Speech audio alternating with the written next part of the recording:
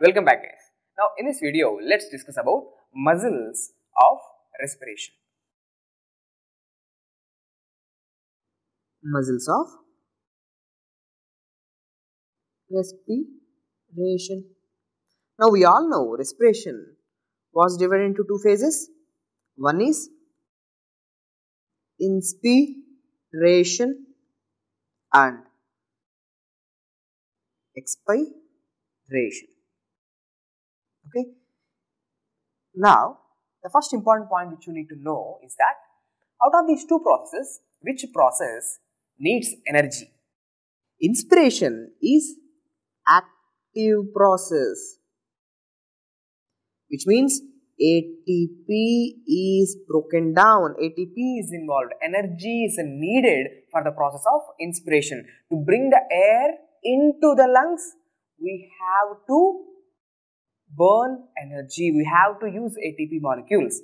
But expiration is passive process, no use of energy. Okay, there is no use of energy for normal expiration. See, the point is, during inspiration, ATP is getting utilized. For what? To bring the air into the lungs, sir. To bring the air into the lungs, ATP is utilized, but where exactly this ATP is getting utilized? Where exactly this ATP are getting broken down into ADP? Where means during muscle contraction. During inspiration, certain muscles are contracted. Because of that muscle contraction, ATP is getting broken down and this ATP is utilized to bring the air into the lungs. How air is going to enter into the lungs, that we will discuss in the later part. But for now, the ATP is used for muscle contraction. Which muscles, sir, you can ask me? So those muscles which are helping in the process of inspiration. So the inspiratory muscles. What are the examples of inspiratory muscles? Examples are, a major muscle is diaphragm. So diaphragm is a major muscle. Okay. Now this diaphragm is innervated by which nerve? For the contraction of this diaphragm, definitely there should be a nerve innervation. So what is the nerve innervating this diaphragm? Phrenic nerve. Now what is the root value of this phrenic nerve? The root value is C3 to C5. So C3, C4, C5 spinal nerves, cervical spinal nerves are coming down and innervating the diaphragm, and the diaphragm contracts, which helps in bringing the air into the lungs. Now apart from diaphragm, there are certain other muscles which also helps in bringing the air into the lungs. They are minor muscles. Now they include external intercostal muscles. Okay, external intercostal muscles, scalene muscles,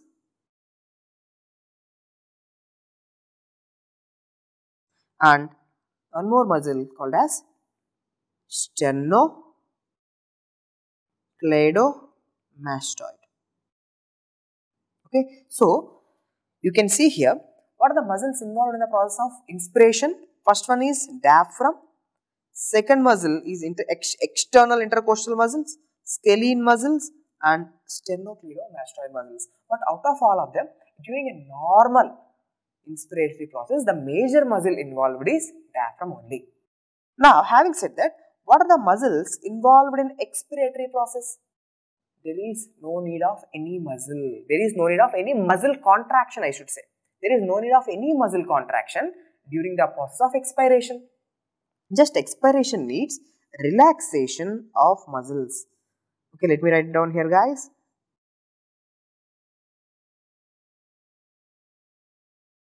Relaxation of muscles will cause expiration. It's simple, right? We have discussed that expiration is a passive process. Now, if I am saying it's a passive process, definitely muscle contraction shouldn't be there. If there is muscle contraction, ATP will be utilized, then it will become active process. So, expiration is a passive process. There is no need of any muscle contraction. Just a simple relaxation of diaphragm and other muscles of inspiration will cause expiration. But important point is, for forceful expiration, something like when you are blowing the balloons for the party of your friend.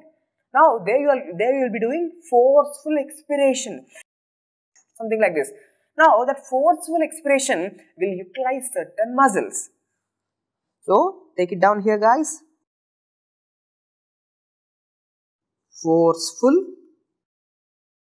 expiration uses muscles. Now, what are those muscles? Important. Now, important muscle is, let's write it down here. The first important muscle is rectus abdominis. Rectus abdominis, that's a six-pack muscle, right? So, rectus abdominis and intercostal and transverse abdominis. Okay, so internal intercostals, rectus abdominis and transverse abdominis are the muscles which are helping in the process of expiration. Okay, that too forceful expiration, not normal expiration. Normal expiration is a passive process. Now, after discussing this, just remember this one point. If they ask you what is the most important muscle, the major muscle involved in forceful expiration, the important muscle involved in forceful expiration is rectus abdominis. Okay. Now, after saying this, let's discuss about a topic called as mechanics of breathing. Mechanics of breathing. Now, in this topic, we will be discussing how exactly air will go into the lungs. Why exactly air will go into the lungs?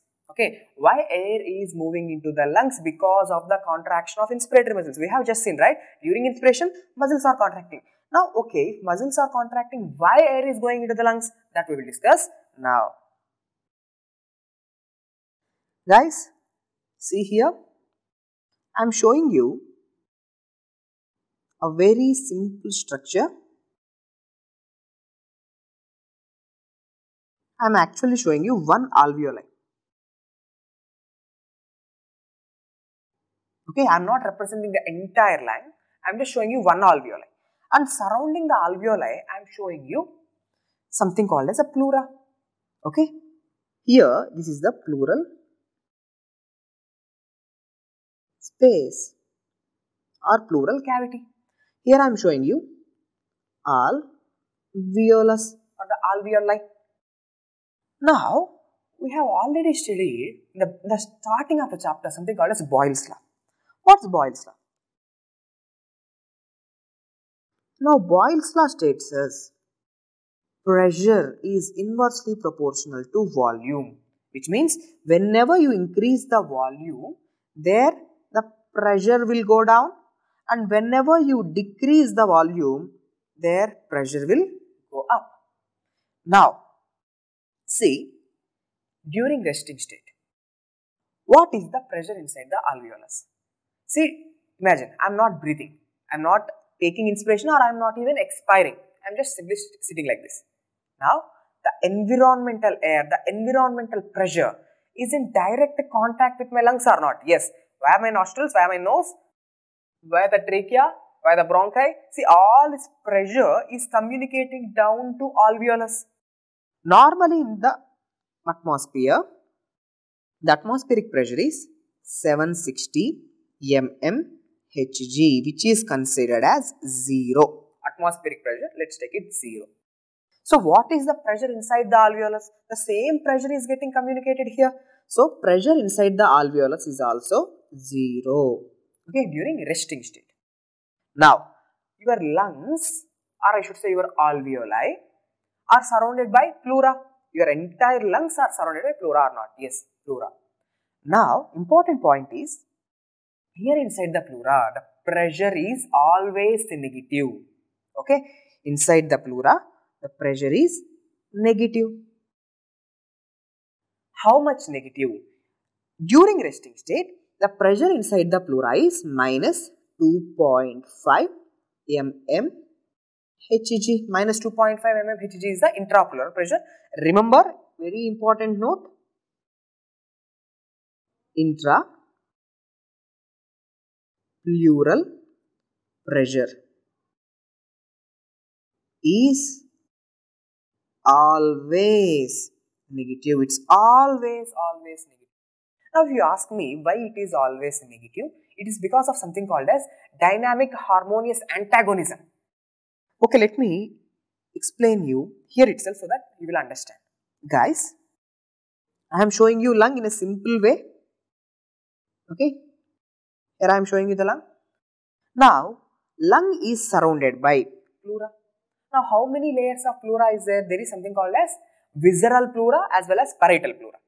See, right now I am showing you one layer of pleura. Okay, here will be the bronchi which will be entering into the lung.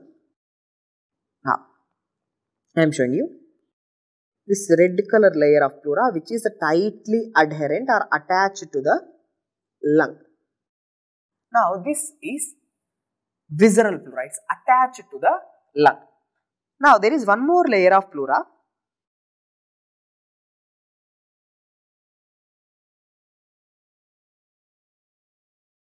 Okay. Now, this layer of pleura, it is attached to which structure? It is attached near to the ribs. Here are the cross section of the ribs I am showing you. Okay. Now, what I am saying is there are two layers of pleura. One is visceral pleura attaching to the lungs, and the other layer of pleura is called as a parietal pleura which is attached to the ribs.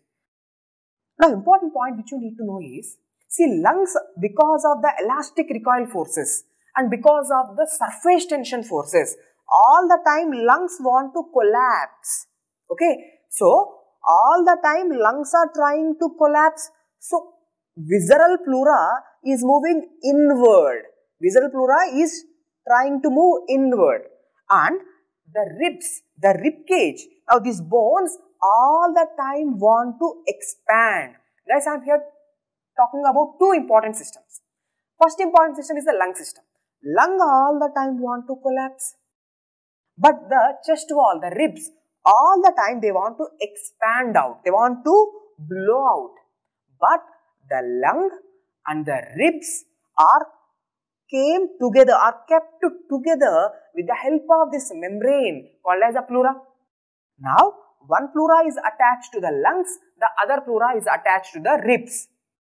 Now, just see what are the forces acting here. All the time ribs want to move out. So, parietal pleura also trying to move out. Here lungs want to move in. So, visceral pleura is also trying to move in. Now, tell me guys, here at the same point, two opposite forces are acting.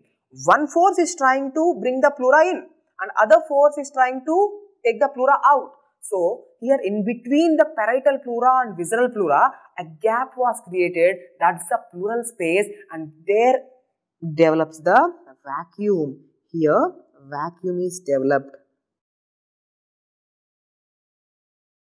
Okay, so vacuum, we all know vacuum is, a negative pressure.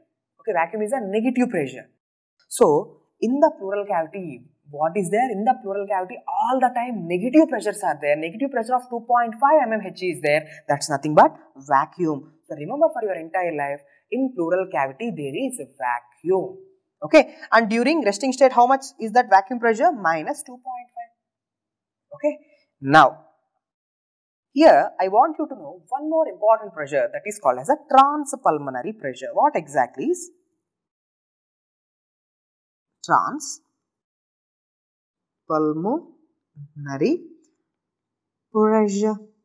Now, transpulmonary pressure is the pressure difference between pressure in alveolus minus pressure in intrapleural space. Now, transpulmonary pressure TPP is equal to pressure inside the alveolus minus pressure inside the intrapleural space. Now, what is the pressure inside the alveolus? Pressure inside the alveolus is 0. 0 minus, what is the intrapleural pressure during rest? Minus 2.5. So, minus of minus is plus.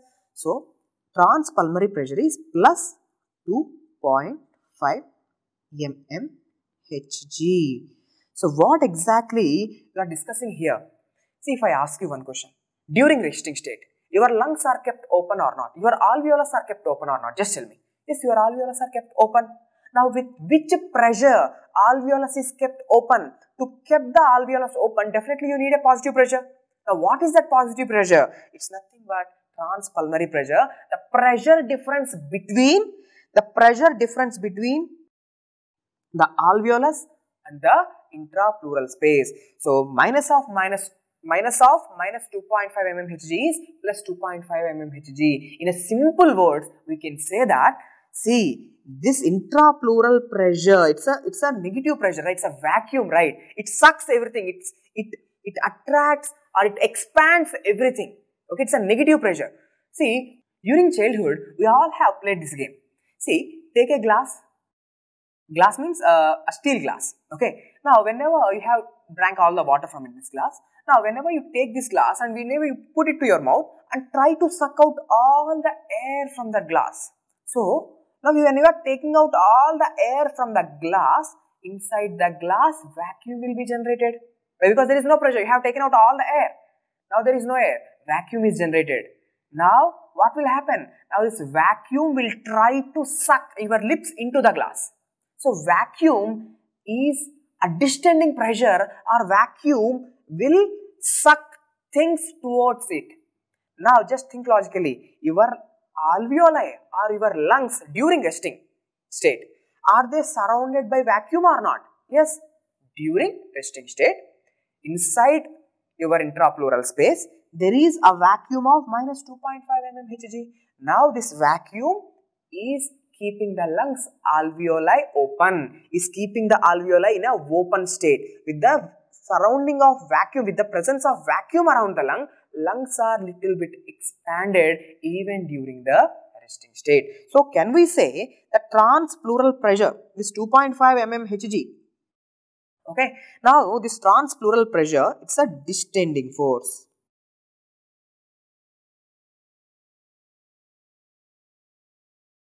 Okay, which keeps alveoli open during resting state. This is what you need to know. These are the basics which you need to know for your exams. So what we have discussed? We have discussed about the muscles of inspiration, muscles of expiration, and also we have seen during resting state what are the pressures inside the alveoli. There is zero pressure, 0 mmHg. Now outside the alveoli, the pressure inside the pleura is minus 2.5 mmHg, which is a vacuum. And one more pressure which we have seen, that's the transpleural pressure. The transpleural pressure is plus 2.5 mmHg, and this plus 2.5 mmHg, this transpleural pressure is the distending force which keeps the alveoli in an open state even during resting. Now in the next video, we will see what are the changes that will happen during inspiration and during expiration. What are the pressure changes? Why air enters into the lung? That we will discuss in the upcoming video. Thank you.